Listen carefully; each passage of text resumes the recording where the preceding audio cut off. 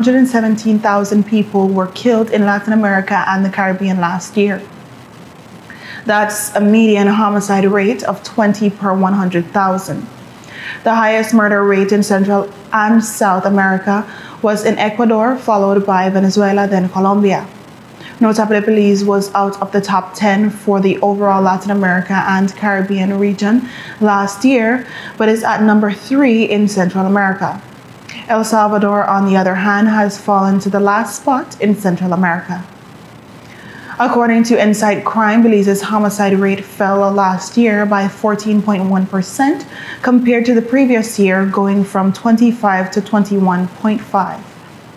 Police Minister Karim Musa spoke about the figures. I believe we are number 14 now in Latin America and the Caribbean. Last year, for the first time, we came out of the top 10 and we're at 11.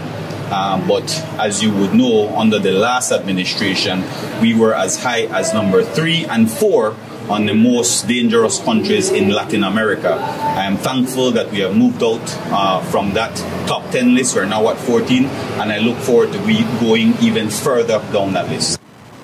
Despite the recent spike of murders in Belize City, which led to a state of emergency being declared, the Commissioner of Police is hopeful that the violence figures will be reduced this month. Yes, we're hoping that we will be able to level up by the end of the second quarter. So far for this year, murders are up by 9 compared to last year. But when it compared to previous years, we're still down. Last year was a good year. So what we need to do now is to ensure that we go to the drawing board, look at the area, and in this case, the area of concern is rural Belize district.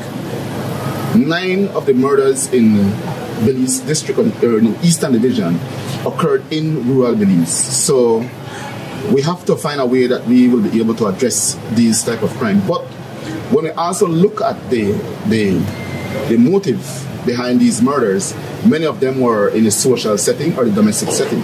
The gang-related violence is still down tremendously, and we want to make sure that going further into the year that we can continue to keep it down.